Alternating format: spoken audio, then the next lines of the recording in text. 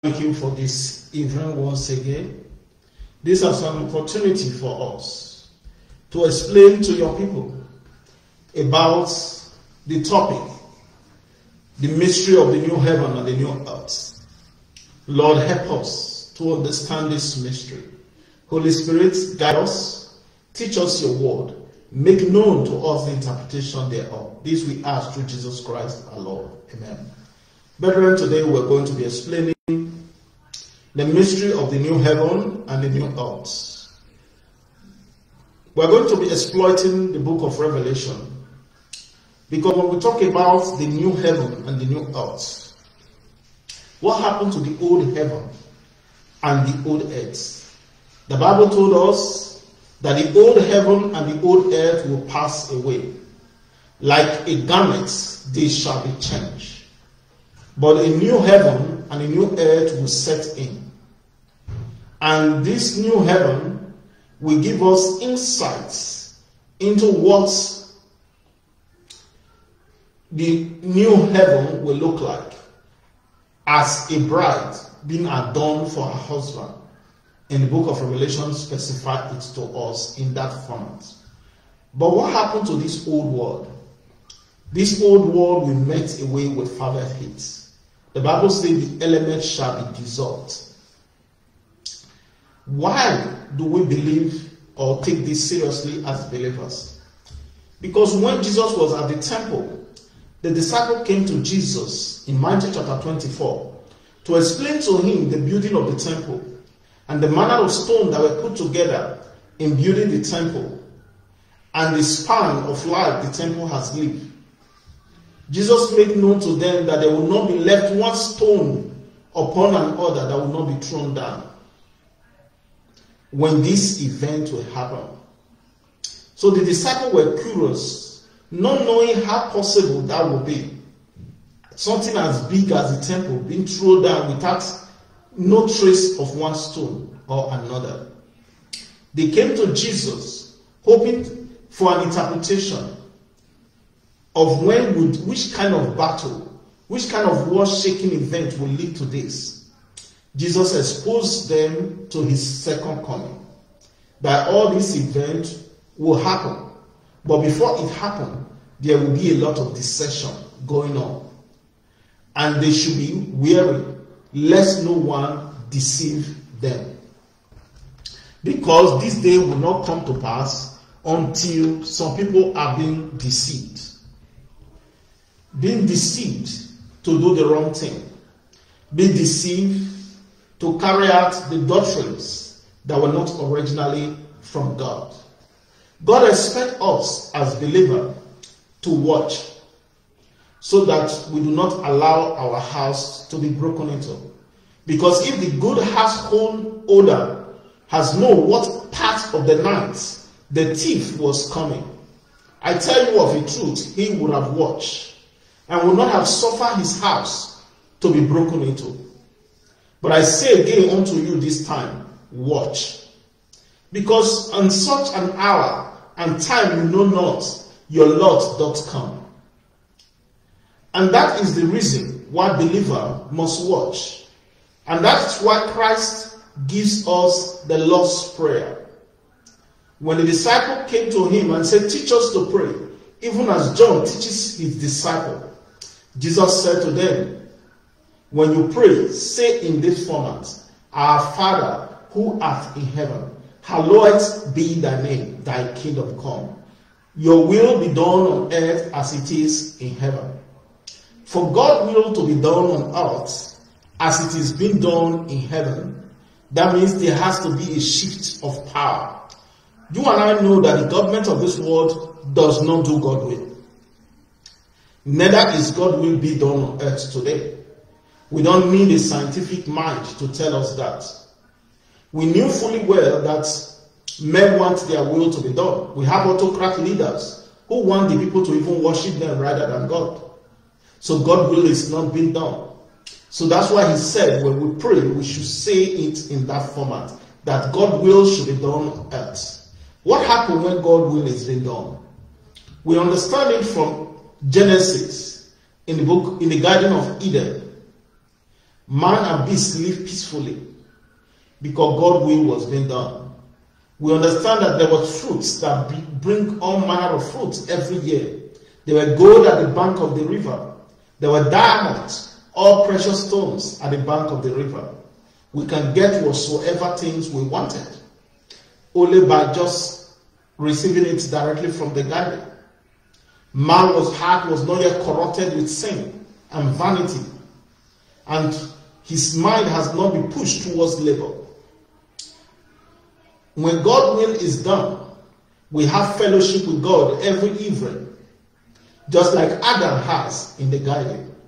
When God's will is done, we have ability to reach out to souls that are lost, and all souls are saved, and no one is lost. There is no more pain, there is no more death, there is no sickness, there is no affliction, but a perfect world.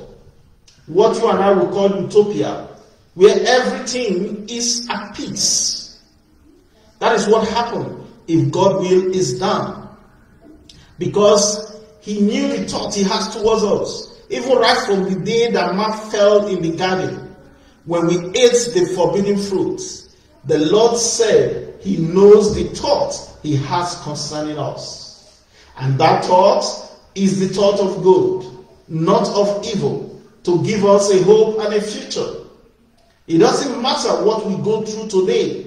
It doesn't matter the pain we suffer, the affliction we go through, the evil pains that are being opened for us on a daily basis. But we know of one truth, that the thoughts the Lord has towards us are thoughts of good. They are not an evil thought. They are not thought of wickedness, but they are thought of peace. They are thought of joy. They are thoughts to give us a hope and a future. And we know that his will above all things is that we should prosper and be in good health, even as our soul prosper in the Lord. That is God's will. It doesn't matter what the earth says. It doesn't matter what our situation may speak differently. But that is God's thoughts concerning us. That is his plan. That is his purpose. And that is the reason why he has promised us a new heaven and a new earth. Jesus went away from the disciple and he said, I go to my Father, because in my Father's house there are many mansions. If it were not so, I would have told you, but I'm going to prepare a place for you. And I will come back again and receive you to myself, so that where I am, there will my servants be also. The Lord has gone 2,000 years ago to prepare you a place in heaven, so that when he has finished preparing such a beautiful place for you, where he is, there will his servants be also. The Lord is coming back, and when he returns, he is coming with joy, he is coming with boldness, he is coming with glory, he is coming with honor, he is coming with power and great glory. And when he has finished preparing the place, and I tell you, he will receive you to himself. Where he is, there will you be also. God is coming. He's coming to receive you to himself. When he has finished preparing the place shortly, he will return. He has traveled for about 2,000 years. We don't know what time he will return. He can return today. He can return tomorrow. He can return next month. But today we should be happy. A lot of Christians don't seem very happy for their Lord to return. Maybe because they have lived a life contrarily. Because if the good house owner has known what part of the night the thief will come, he would have watched. He would not have suffered his house to be broken into. But I tell you, watch. Because on that time, at that minute, you know not, your Lord doth come. We do not know when he will return. That's why if you are a good servant, your master left you in charge of his goods to give your fellow servant their food in due season. The Bible says, blessed is that servant. When his master return, he shall find so doing. But if that wicked servant says in his house, my master has delayed his arrival, he begin to beat his fellow servant. He begin to eat and drink. And with the hypocrite, the Lord said the Lord of that servant will come. At a time he never looked for him. And an hour he never expected him to come. As a date he never predicted. And he will beat him and put him with the hypocrite. Brethren, I beseech thee, watch. And again I say to you, watch. These books were not written to provoke you to anger. These books were not written to condemn you because your sins are so much. These books were written for our instruction, for inspiration, for doctrine, for learning, so that the man of God will be equipped in any good work. And these books also was written first to remind us to watch, to remind us to pray, to remind us to ask for that day to come, so that man can return back to the garden, so that man can return back to the beginning, where all things were at peace. If you are a wise believer, this is prayer that should come from your mind every days of your life. Pray that his kingdom should come, because if God's kingdom come, God does not permit injustice in his kingdom. The Lord your God is a jealous God, and because God is jealous of you, he will not allow any evil come close to you. That's why you should pray that his kingdom should come. Today we are going to be studying that kingdom, bringing the kingdom to the earth. The Lord has shown us and promised us that he will set up his kingdom, that the government of this world will pass away, and so will all their authority, so will all their powers pass away. But there will be a new world and a new heaven. The old earth will pass away, and the old things will pass away. And behold, all things will be new. And he that made these things said, I have made all things new. And that is the teaching that we have today. Brethren, God bless you as you participate. The Lord will make everything new in your life today. The book of Revelation concludes with a final vision to manage of the management of heaven and earth, where an angel showed John, one of the disciples of Jesus Christ, a stunning bride that was symbolized the new creation of the new Jerusalem, that was coming from heaven as a bride that was adorned for her husband. We knew how bride looked on her wedding days, garnished with white clothes, beautiful and shining. That is exactly how this new Jerusalem look when God bring it down from heaven. And the Bible says God and his covenant with the people of Israel, he has promised to fulfill it, because he said to the children of Israel, I have loved you with an everlasting love. And because of that, he will not break his covenant that he made with Abraham, their father. Because he promised Abraham, their father, that he, the Lord, their God, he is able to keep his promise. And he made it clear that because when he made a covenant with Abraham, because God is immutable, he passed through. He made Abraham fall into a deep sleep. He passed through the cycle alone. Meaning, this covenant with Abraham has no precondition. It doesn't matter whether they have sinned or not, but that covenant must stand. And God announced that this comes to live with humanity forever. And he is going to make all things new. And that means God is not going to be in heaven creating the new heaven and the new earth. God is going to be living with us. And that's the meaning of the word Emmanuel. God living with man. God will live with us here on earth. We don't have to go to heaven to see him, but because he will be resident here on earth, and he will be the world king that will rule over the city of Jacob forever and ever. And the Bible says his kingdom, there is no end. That means you cannot fire him, you cannot impeach him, and you cannot vote him out, and he's not going to resign. He is not a democratic governor. So you better be ready to live under his leadership. Is the new Jerusalem the same as the new heaven and the new earth? The new Jerusalem of Revelation chapter 21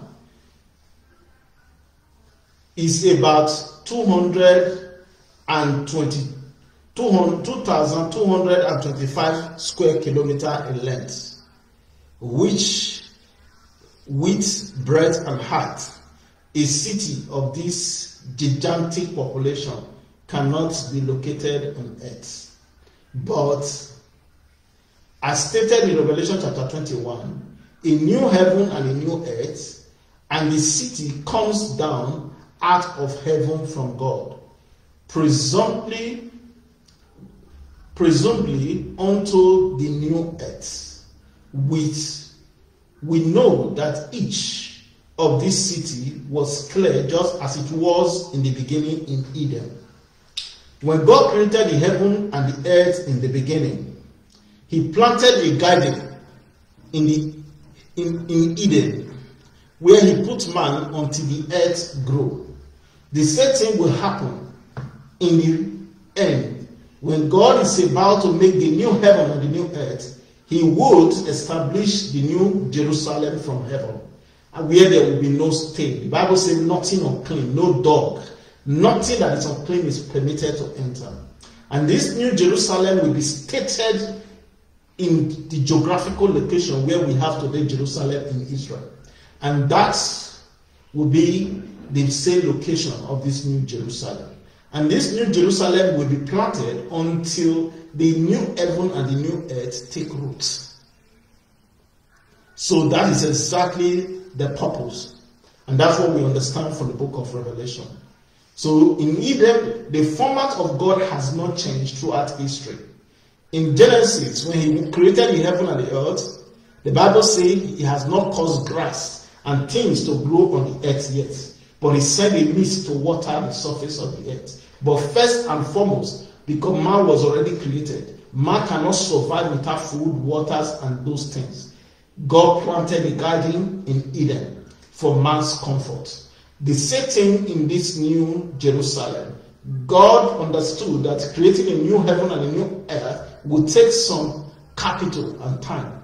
So he made first and foremost this new Jerusalem for the righteous sent to live in, before there will be a new heaven and a new earth. Because the Bible says the tabernacle of God will dwell with man. The tabernacle of God will dwell with man, because he will be their God. This time he's not going to wipe out the entire world, but he's going to take from the world into this new world. And that is the new world we're talking about. And this new heaven, which will be clarified in this teaching. In Genesis chapter 22 from verse 3, it said, "And there shall be no more curse." What happened to the curse in Genesis? Remember, God caused the serpent to lose his hand and feet, to crawl on their belly and to eat dust for the rest of their life. But this time the curse is gone. And remember, God caused a woman to pain in labor when she brings forth a child. And this time that pain is gone. There is no more curse. Remember, God caused the man to labor. But this time that curse is wiped away. There is no more curse. Remember, man was caused to return to dust, for out of it he was taken. But this time man shall no more die. The curse has been lifted. So there is a healing process that takes place in this new Jerusalem, or new heaven, whatever you call it. This healing process means the power of death has lost its glory. That's why the Bible tells us, "There shall the saying come to pass, O death, where is your sting? O grave, where is your victory?" Because the strength of the grave is in the law, and the strength of the law is sin.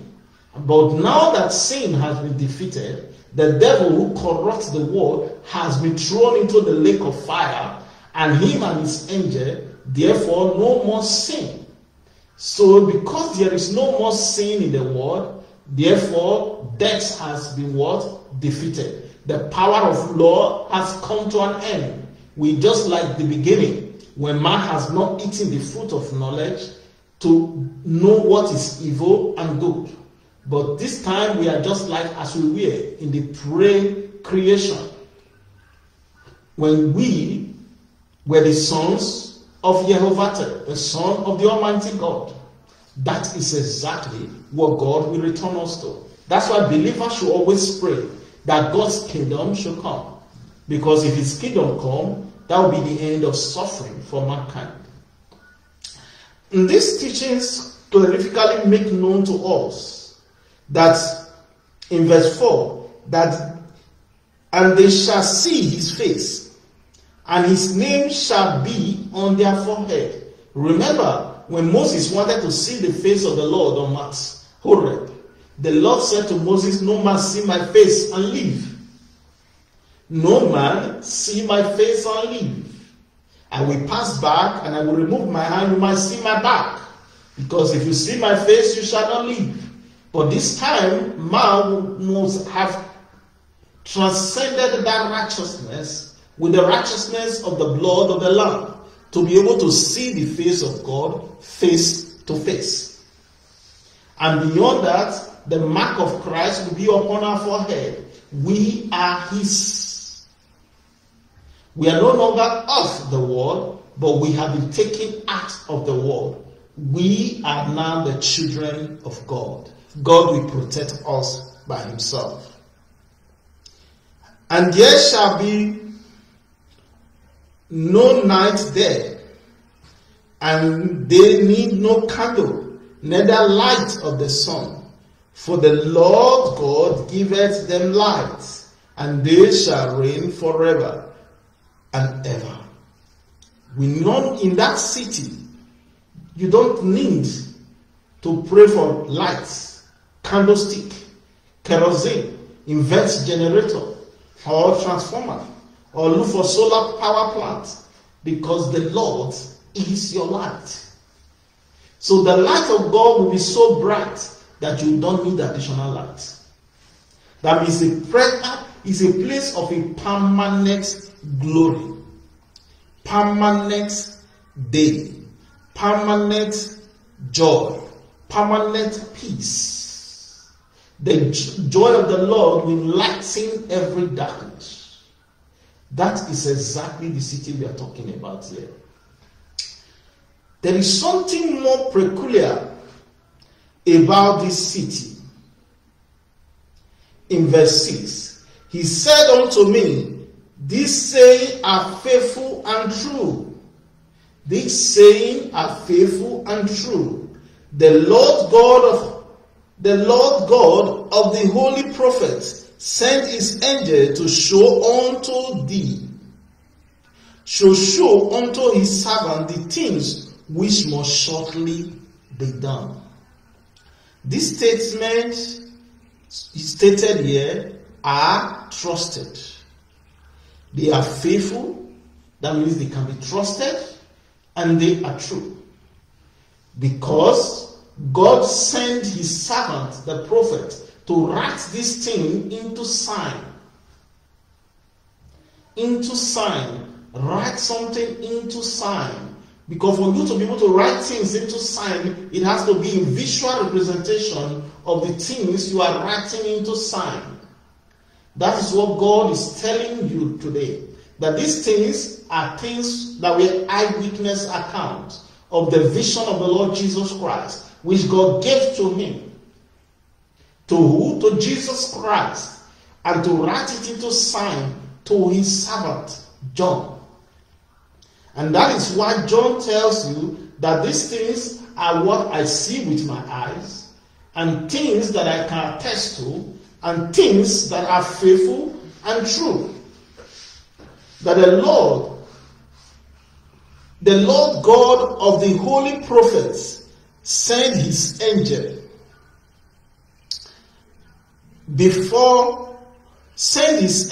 to do what? To show unto his servant these things which must shortly come to pass. That means it's not an eternal vision. It's not a perpetual desolation. I know many of you will say, since our father died, heaven and earth has continued the way they are, and so they will remain forever and ever. The Bible says to us, it's only a fool that says there is no God. Only a fool. The Bible says, the fool says in his heart, since our father died, everything has continued the way they are. When is the promise of his coming? When will it happen? The Bible says, the coming of the Lord shall be like a thief in the night. Because if the good house owner has known in what hour of the night the thief will come, he would have guarded his door. In fact, he would have hired extra security force. He would have put door alarm on the camera. Not forget to use burglary proof, so that when the thief comes, he will not cut him off guard. But I tell you, watch. If you don't know the day that the thief will come, what do? You secure your house every day. So if you don't know what time your Lord will come, secure your holiness and your salvation jealously every single day. So for you who once saved but forever saved, protect your salvation. Guard it jealously. You don't know when the thief will come. Because it can come at the middle of the night. It can come when you just left the home and you said, today look like a free day. Let me just go and visit my friend, leave the door open. That may be the day the thief is coming. Brethren, you have to watch. Because the good house owner, if you watch, he will not be caught off guard. So you as a believer must watch so that you don't fly to heaven naked without your garments. Watch so that you always have your garment on. When the Lord returns, he will not catch you not being prepared. And I tell you, it will be too late to say, Lord, wait for me. I just need 20 seconds to prepare. The Bible says in the twinkle of an eye, it's less than a microsecond. So you don't have time. If you don't prepare, you will walk with him naked. Brethren, that is why we must watch. In verse 1, he makes us understand, in this new heaven, this new Jerusalem, we have what? The pure rivers of life, which is as clear as crystal, proceeding out of the throne of God and of what? The Lamb. There are two thrones set here. Throne of God, and the second one is the throne of the Lamb. And the streets thereof, the street of it, on either side of the rivers, were the trees of life, which bear 12 manner of fruits, and yield have fruit every single month. If the trees yield its fruits every single month, that means God is telling you that the fruits from the tree of life can be plucked anytime you need fruit. You will not have access. Remember in the Garden of Eden, what happened to the tree of life? The access was blocked by the cherubim sword that turned on every side to keep man away from destruction, so that they will not eat the fruit of life and live forever in sin and torment and end up like the devil. But God deliberately prevented man, so that man can return to dust, because man was a dual being. The devil deceived the flesh, but the spiritual man is holy. And God wanted that spiritual man to take up a new flesh and return to God in holiness and purity. And that was why God deliberately prevented man access to the tree of life in the garden, so that man will not eat the fruits of life and live forever in sin and rebellion like the devil does. So man's salvation was planned from the beginning. That's why God said He's killed a lamb that has not committed sin. Innocent blood was used to clothe man from the rot of the seed of the serpent. The rot of the seed of the serpent. So we have to see here that are in contention in the world. The seed of God, or the seed of man, or the seed of the woman, which literally means every human race. and the seed of the serpent, which means the children of the evil one. Those are the two seeds that are in conflict. But when man fell, God discovered that nakedness abounded in man, and the rot of the seed of the woman cannot be prevented, because man was naked because of sin. Remember, the Bible said the righteous is as bold as a lion, but the wicked flew while no man pursued him. That means the confidence of man to stand before the lion, the confidence of man to stand before the devil, has been taken away by sin, just as it happened to us today. The soul that sinneth shall die. There is no two ways about it. Not even God can stop that. The soul that sinneth shall die. So God has to bring the seed forth that was not of the seed of a woman, but made in the fashion of a man, an innocent lamb who has not committed any sin after the sins of Adam, to pay the ultimate sacrifice for man. And his skin was used to clothe man from the nakedness. So that's why today when we talk about salvation and righteousness, we don't talk about our self-righteousness. Because from the foundation of the fall of man, all our thought of righteousness is as fading rank before God. We cannot be holy. It doesn't matter what kind of life we live. We can live a consecrated life, a perfect life, but all our righteousness is as fading rank. But we cannot be clothed by our own righteousness. That's what God is telling us, because we tried it in the garden. We cover ourselves with apron, hoping that we can be covered for our nakedness. But God made known to us that the apron or the covering of religion cannot save us. But by the shed of an innocent blood shall we be covered. That's why God became a man in the person of Christ Jesus, being made and fashioned as a man. He humbled himself, and he became obedience, willingly obedience, even to the point of death, even to the point of a shameful death on the cross, that he may redeem us to God. And that was the thoughts God had concerning us, the thought of peace. That's what the Bible told us in John 3, verse 16, that for God so loved the world that he gave his only begotten Son, that whosoever accepts his salvation will not perish, but what? We gain everlasting life.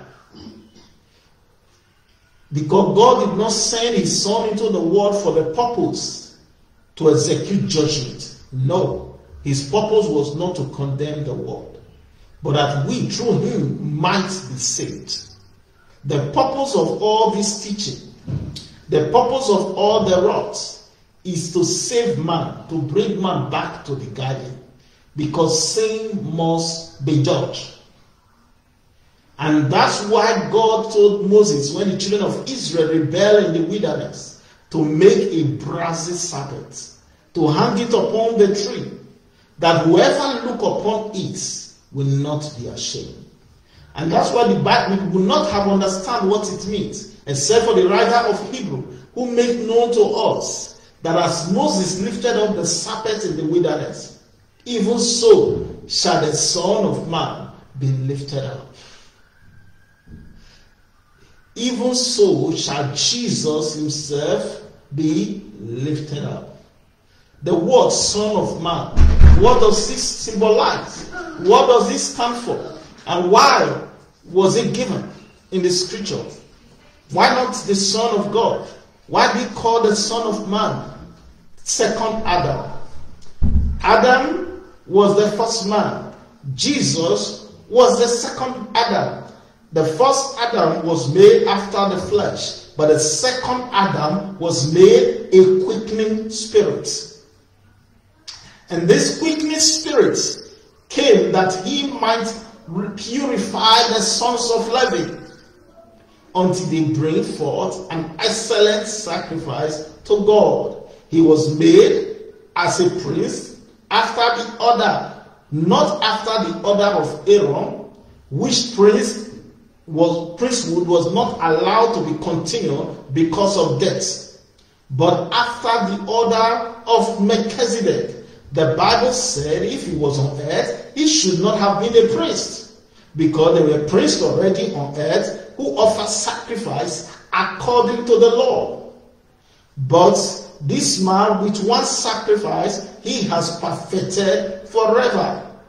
He did not need to cross every human being every day. He crossed the foundation of sin. Because of one man's sin, all men that were born became sinners. Just by one man's righteousness, we all who have sinned shall be declared righteous. So Christ gave us life, while in Adam we have death. And death reigned from the beginning, even through Abraham, through Moses. But ever since Christ, the kingdom of heaven is preached.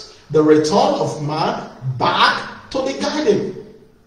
God has promised us that new hope, the new hope to his garden. That same garden where man was driven from in Genesis. God has made an ultimate plan to bring us back into that garden, but not as a sinful entity to be pitied, not as a prey to the seed of the serpent, but as a quickening spirit, as a joint heir with Christ.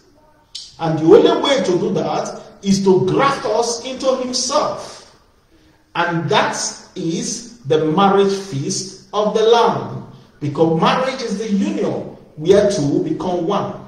And we who were alien from the covenants, that's why the Bible said unto us, now in time past you were not God people, but now you are a royal priesthood, a chosen generation, a peculiar charge of God, who should show forth the praise of God, who has called you out of darkness into his marvelous light, which in time past you were not a people, in time past you were not God people, but now you are God people. In time past, you did not have access to God's mercy because you were a condemned criminal at the mercies of the seed of the serpent. But now you are God people who have obtained mercy, who should show forth the praise of God, who has called you out of this life of darkness into his marvelous light. That means we have access as children of the light, direct access to the Father. Let's read what this access gives us. In verse 3, he makes us understand the access take away curses. That means we have no more curse. The curse that we have in the beginning was man. No wonder the children of Israel said to Jesus, you said you shall be free. We are the children of Abraham. We have never been in bondage. How therefore you say we shall be free? Jesus making known to them, whoever commits sin is a slave to sin. But a slave cannot abide in the house forever, but the son does. A slave does not have access, but the son has access. Therefore, if the Son of Man shall make you free, you will be free indeed. If Jesus declared you free from sickness, you will be free indeed. If he declared you free from the power of death, you will be free indeed. If he declared you free from poverty, you will be free indeed. If he declared you free from trouble, you will be free indeed. If he declared you free from cases, you will be free indeed. But if he does not declare you free, no other name under heaven given among men by which we can be saved. It doesn't matter what that name is. It doesn't matter the vulnerability or the power that the name commands, but there is no name under heaven other than the name of Jesus that can set any man, living or dead, free. That is what he tells you. And that is the truth. And it has been proven. Why all this logic? Because the serpent celebrates when man fell. He wanted man to be under his permanent control, the grief of evil, where he would reign over the seed of a woman forever. But God said, no, that will not be possible. The first step of God was to drive them out of the garden.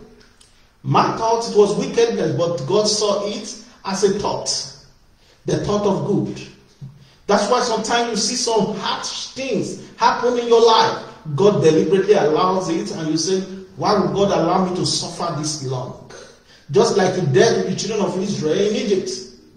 He allowed them to be tormented as a slave for 450 years.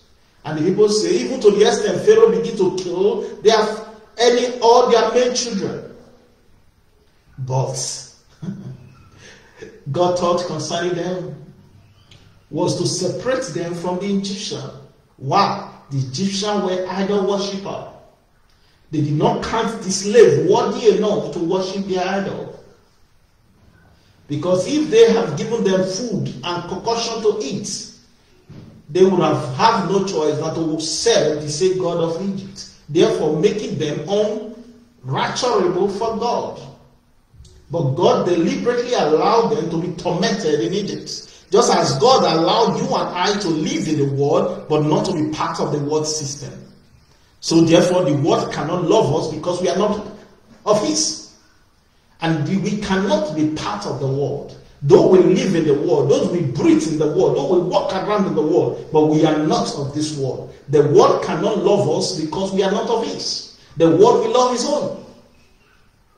And that was exactly the reason why God allows some certain things to happen, so that his name and his name alone can be glorified. Just as we see in the book of Matthew, when they brought a man who was paralytic before Jesus and asked Jesus, what sin has this man committed? A man who was born blind. He is now 40-something years old. What sin did this man commit? That since the day he was born until now he's 40-something. He has not seen light. What sin did he commit? Or any of his parents? I know many of us today still ask that question. If you say there is God, how come this man is suffering? Even when he's going to church, he serves God every day. God said, this man has not committed sin, neither any of his parents. But this thing happens so that the name of God can be glorified. God kept somebody for 40-something years without ability to see the sun. For what? So that he can glorify his name. And God is still able to glorify his name in your life today. He's able to glorify his name in that situation.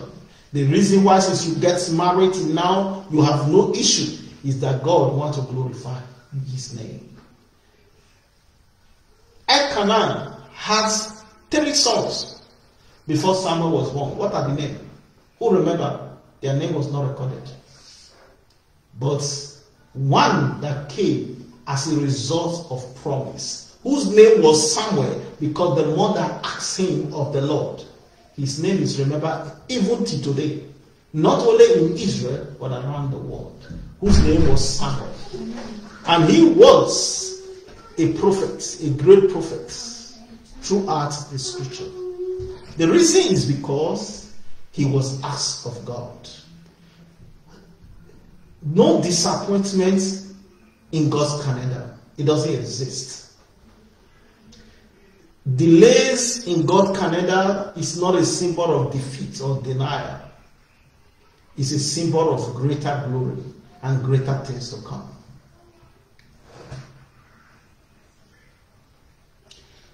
The throne of God and of the Lamb were his servants, and they shall serve him. The throne of God. God removed his throne from the midst of angels. who do his bidding, who worship him uncountable times a day. He brings it to live with man. The throne of God is with men. Oh God. And they shall see his face. Why is this important? Remember when in Horeb, in Mount Sinai, when Moses wants to see God, and God said to Moses, when Moses said, God, show me your glory, the Lord said to Moses, no man see my face and live. Now, we have access to his face. The veil that prevents us from accessing the face of God is torn. Now, because man's sin has been taken out, now we can come face to face to the throne of grace. We can see his face. And his servants can see him face to face. And his name will be engraved on our forehead. That means we have the mark of redemption. We are his. And there shall be no more night there. What happened to night? Gone. Because remember, the sun and the moon will pass away, and the stars will fall from heaven. And there shall they need no candle. You don't need light bulb, neither light of the sun. For the Lord God giveth them light. The Lord gives you light. We don't know. We know his presence alone is a light to illuminate. He is the Father of light. So if he himself gives us light, we don't need sun. We don't need moon. We don't need any of such things. And they shall reign forever and ever. His servant will reign. Not for 1 year, not for 1,000 years, but forever.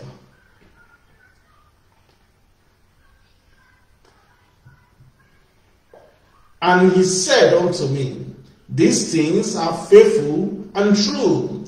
The Lord God of the holy apostles, or prophets, sent his angel to show unto his servant the things which must shortly be done. All these things are in preparation.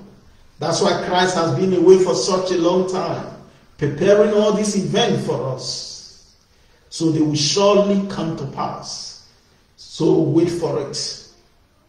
Because if the good householder has known what time of the night the thief will come, he would have watched. And I say unto you, watch. And I, John, saw these things. In verse 7, behold, I come quickly.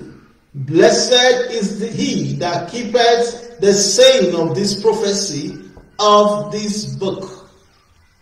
Blessed are those who keep the word of the prophecy of this book. Why? The time is at hand. Is the new Jerusalem the same as the new heaven and new earth? No, obviously not. The new Jerusalem is just in Revelation 21, is the square kilometer of about 225 kilometers in length, width, and height. A city of this gigantic proportion cannot be located on earth. But as stated in Revelation chapter 21, a new heaven and a new earth, the city comes down out of heaven from God, presumably unto the new earth. We will know each other in heaven. Just as in Genesis, there is no detail of the new heaven and the new earth, in Revelation. Remember, the Bible says in Genesis, God created the heaven and the earth, full stop. Then the earth was without form. So, in Revelation again, God put a gap. God created a new heaven and a new earth. Full stop. What happened after that? The earth need time. God did not measure about creating trees. He did not measure about creating the road. But we know it's going to be a new heaven and a new earth. We did not know the technological advancement. We did not know anything because he did not tell us. But God told us something about the New Jerusalem. The New Jerusalem is like the New Eden. Because most of the things, features explained in the New Jerusalem is the same as in the Garden of Eden, but only in a far better proportion. God made it clear to us, in this New Jerusalem, there is a tree of life, which we know also existed in the Garden of Eden. We knew also that there is a river of the living water, which was not in Eden. But we know in Eden had 4 rivers: the Pisgah, the Euphrates, and the Ethiopia River, which run, and the rivers of Avela, which run through all the plains of Avelas. And we knew all these things in Genesis, but which provide source of gold. And the Bible told us that the gold, diamonds of those lands were good. But we now understand in this new one, we don't need to dig out gold because the street is made of gold. And diamonds and precious stones are his covering. So we don't need precious stones because they are the covering of the street. So that is what we discover in this New Jerusalem. We knew that it was Eden, but different. And something specific. In Eden, before man fell, there was no curses. In the New Jerusalem, no more curse. Curse has been taken away. Death, curse to death, or return to dust has been wiped out. Curse for woman to bear her seed through labor and pain has been taken out. And there is no more death. Because the Bible says there is no marriage, nor given in marriage. We are all like what? Angels. There is no more marriage, nor given in marriage in the new cities.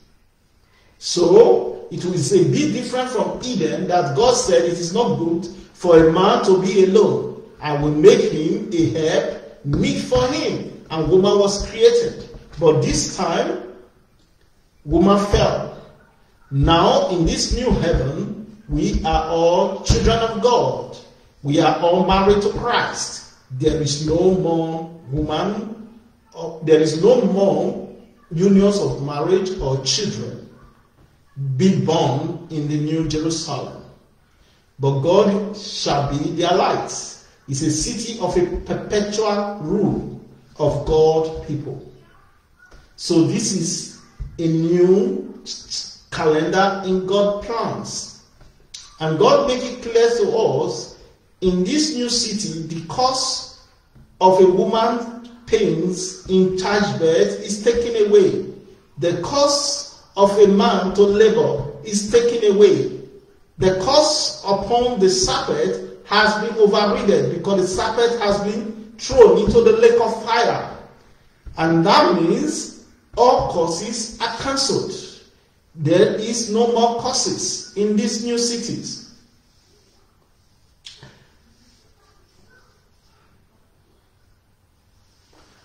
Now we understand that we knew each other's in heaven.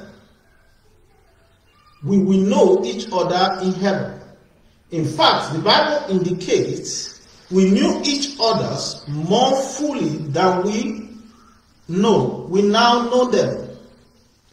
Apostle Paul declared, now I know in parts, then I shall know fully, even as I am fully known. In 1 Corinthians chapter 13, verse 12, it is true that our appearance will change because God will give us a new bodies.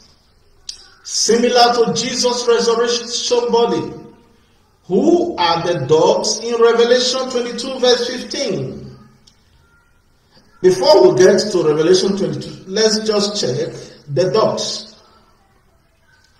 But the Bible says, outside these cities, before the new heaven and the new earth, the old earth still exists when the new Jerusalem arrived. Outside the city, we have dogs. We have sorcerers. We have whoremongers. We have murderers. We have idolaters. Whosoever loveth and maketh a lie, they are being tormented forever. That is what happened outside the city. In verse 7, he that overcometh shall inherit all things, and I will be his God, and he shall be my son. Here again, there is a promise for the overcomer. Any man that is bold enough to overcome the world. In verse 8, but the fearful, yes, the fearful, the unbelieving, the abominable, the murderers, the whoremongers, the sorcerers, the idolaters, all liars, shall have their part in the lake that burneth with fire brimstones, which is the second death. That is where the dogs are thrown in. The fearful, those who are so much afraid, they cannot trust in God enough to stand for God, because they are afraid of what society might say. People might laugh at me if I say I am a Christian. If I ever dare to stand for God, that my family will disregard me. My friends will hate me. People will no longer value me. So as a result, I am on my side. I cannot really stand for God. If I'm going to church, I'm going to cover my Bible. I'm going to hide away. I don't want people to know I am a Christian. My group will no longer accept me. If I believe, my life is finished. I may lose my job in the office. The Lord says, you will have your part in the lake of fire. Because if you deny the Lord before men, God will deny you before his Father and before his holy angels and before all the congregation of the saints. But if you are bold enough to announce him before men, he will announce you before his Father, he will announce you before the saints, he will announce you before his holy angels. But brethren, the fearful are the first people to be thrown into the lake of fire. Those who cannot be bold enough to accept salvation. Those who have no confidence of faith. Because anybody that comes to God must believe that God is God. He is a rewarder of them that diligently seek him. But if you are so full of fear, you fear the system, you fear the society, you will not stand for the truth. You lie because you are afraid. You are compromised because you are afraid. The system prevents you from saying the truth. You know the truth. The Bible says, he that knoweth to do good and doeth it not to him is a sin. You know what is good. And you know how to do it. But you refuse to do it because of fear. Because you want to compromise. You don't want to offend some people. The Lord says, you will have your part in the lake of fire. Because you fear, the thing you fear most will come upon you. And the Lord said in 2 people to be true are the unbelieving. Show me before I believe. Oh, you say God exists. Can I see it? Can I touch it? Can I handle it? Those are the second group that will find themselves in the lake of fire. Even though you tell me about him, even though I am convinced, I will never believe until I handle him, until I'm able to do this. Those that Jesus raised their children and the cross, they said to Jesus, come down from the cross and we will believe in you. Those are the people who are the unbelieving. They will be the second group in the lake of fire. And the third groups are the abominable. Those who commit abominations with their bodies abomination with their lips, abomination with their lifestyle. They are the third group in the lake of fire. And the fourth group are the murderers. Those who are murderer with their mouth, murderer with their hands. They are the fourth groups in the lake of fire. And the last group, the fifth group, are the whoremongers and the sorcerers. Those who say, thus saith the Lord, when God did not speak. And they are indulged in some occultic means to see into your pocket, to see into your finance, to see into your marriage, to see into your business, to see even things that they're supposed not to see. And they has not waited patiently for the Lord, who is able to see and reveal all things, but they have gone through some occultic means to see them. Those are the gainsayers. Those will be the sixth and seventh part in the lake of fire. And the next group is the idolaters. Those who love this present world, who worship the flesh and worship the God of this world, their body. Those will be the eighth. And above all liars. Those who cannot just stand for the truth. They will lie to defend themselves. They will lie for gain. They will lie for prosperity. They will lie for material benefit. They will also find their part in the lake of fire, and shall have their part in the lake that burns with fire and brimstone, which is the second death. This is the second death. My goodness. Verse 9. And there came unto me one of the seven angels, which had the seven vials full of seven last bread, and talked with me, saying, Come hither, and I will show you the bride, the Lamb's wife. And he carried me away in the spirit to the great and high mountain, and showed me that great city, the holy Jerusalem, descending from God out of heaven, having the glory of God, and the light like unto stone precious, and even as jasper stone, clear as crystals. And I had a great and high wall, 12 gates. At the gate were 12 angels, and the names were written thereon, which of the names of the 12 tribes of the children of Israel. And on east 3 gates, on the north 3 gates, on the south 3 gates, on the west 3 gates, and the walls of the city was 12 foundations. On them the names of the 12 apostles of the Lord Jesus, of the Lamb, that is the Lord Jesus Christ himself.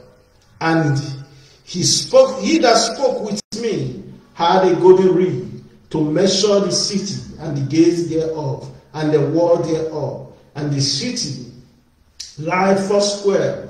The length is as large as the breadth, and the measure of the city with a reed, and 12,000 furlong, which is about 2,225 kilometers. And the length and the breadth and the height of it are equal. And the measure of the wall thereof, and 1,404 cubits, according to the measure of man, that is of the angel also. And the building of the wall and of it was of jasper. The city was pure gold, like unto a clear crystal. And the foundation of the walls of the city were garnished with all manner of precious stone. And the second foundation was jasper, the second sapphire, the third chalcedonian, and the fourth an emerald, and the fifth sardonyx, and the sixth sardius, and the seventh crystolite, and the eighth beryl, and the ninth topaz, and the 10th praetors, and the 11 jacinths, and the 12 amethysts. And these 12 are the 12 colors of light. And these 12 gates were 12 pales. Every several gate was one pearl, and the streets of the city were of pure gold, and as it were transparent as glass. And I saw no temple therein. The Lord God Almighty and the Lamb are the temple. God does not need a temple. He is our temple. And the city had no need of sun, neither of moon, to shine in it. The glory of God did lighted it, and the Lamb is the light thereof. And the nation of them which are saved walk in the light of it. And the kings of the earth do bring their glory and honor unto it. And the gate of it shall not be shut by day, nor by night thereon. And there shall bring the glory and honor of the nation into it. And there shall in no wise enter into that city anything that defileth, and whatsoever worketh abomination, or maketh a lie, but they which are written in the Lamb's book of life. This is the final event of Revelation. Last week we looked at the white throne judgment. Next week we will take a close look at the book of Daniel chapter. We are going to start our understanding prophecy from next week on the teaching on the book of Daniel. And we're going to start from Daniel chapter 1. God bless you as you participate. Let us pray. Father, we heard your word. The word written here are great. They are marvelous for your people.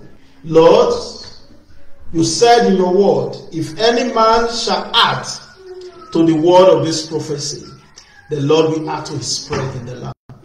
If any man shall remove from it, the Lord will remove his name from the book of life. Father, Lord, we beseech thee. Teach us thy word. Make known to us thy precepts. Lord, we pray unto you. Come, Lord Jesus. Come and reign in our life. Come and reign in our family. Come and reign in our destiny. Come and reign in our marriage. Because you are our God. There is none like unto thee. Lord, teach us to know the truth. And the truth we know and believe will set us free. Lord, even as we look next week into the white throne judgments, help us to understand the mystery of the white throne judgments and the reason for it. That in everything your name alone will be glorified. As many that are sick, let your healing be their portion. As many that sit in darkness, let your light shine. As many that have not heard about this truth, that are still pondering in their heart right now, say, I do not know if God has a son. I don't know who is he that come from heaven. Oh, who is he that gather water in the hollows of his hands? Please, if God have a son, please tell me. What is his name? What is his son's name? I tell you, brethren, we pray to God Almighty that God should grant us the boldness to tell them, to make them know the name of God's Son, and to expand it to them in all truth and honesty. This we ask through Jesus Christ our Lord. Amen. Brethren, if you miss any part of this teaching, you can watch it on our website at cgfnslogin.app or on our Facebook at Global Pastoral and Missionary Forum or CGF Open Heart Fellowship or Christian Global Foundation. You can watch this video and comment on it, add it to your list so that you can watch us every Sunday by 5 p.m. God bless you as you participate in Jesus' name, amen.